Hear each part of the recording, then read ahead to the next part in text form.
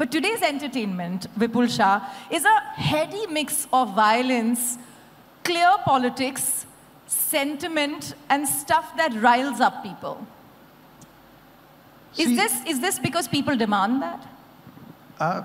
It's always been a question of demand and supply. If people want to see a certain kind of cinema, filmmakers will make, and it's a chicken and egg. People say society follows what cinema does. We believe we do what society is actually going through. But really speaking, if you just analyze what has happened from 2019 once COVID hit, and people got exposed to the world cinema in their houses, and they saw all kind of content coming from South Korea, which was extremely edgy, extremely gory when they showed violence, to Hollywood, to documentaries, to every kind of cinema. And then their expectation from cinema kind of changed. Today, if an audience has to decide to walk out of their house and go to a cinema hall and watch a film, they are looking for that edginess or that X factor which is going to allow them to go there. The second very important factor which I feel that today there is, see, at the end of the day, the highest grossing film is viewed by 3.5–4 crore in cinema halls. Rest of them watch it on OTT, satellite, pirated copies, whatever.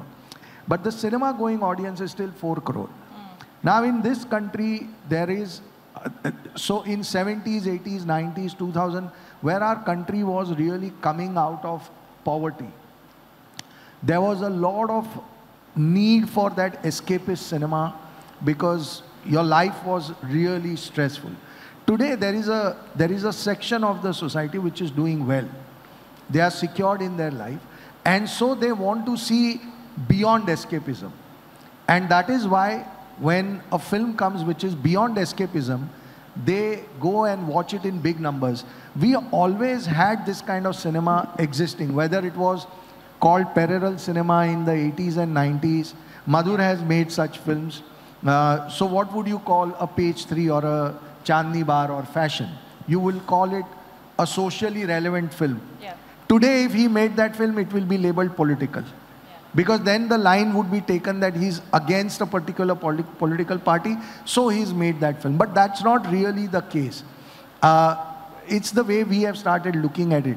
This cinema always existed, but today there is a larger audience available to go and see this cinema in the cinema halls, which earlier was a question mark.